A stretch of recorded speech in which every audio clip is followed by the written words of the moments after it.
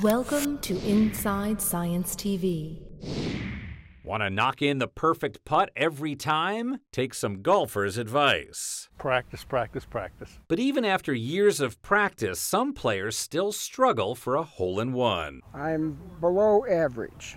Now, cognitive psychologist Jessica Witt says simply picturing a bigger hole on the green can improve your putting accuracy by as much as 10%. When the hole looked bigger, participants were also more successful at putting.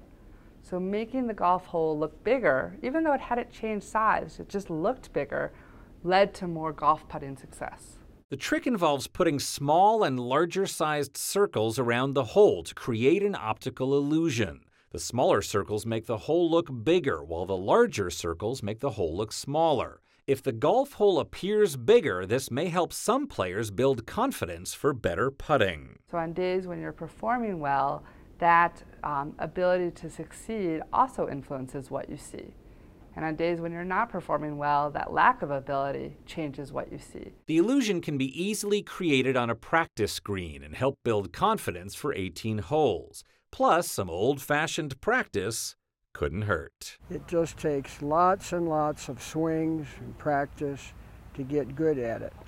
Something I don't do. A little illusion may be what it takes for a hole-in-one. I'm Josh Lebowitz reporting.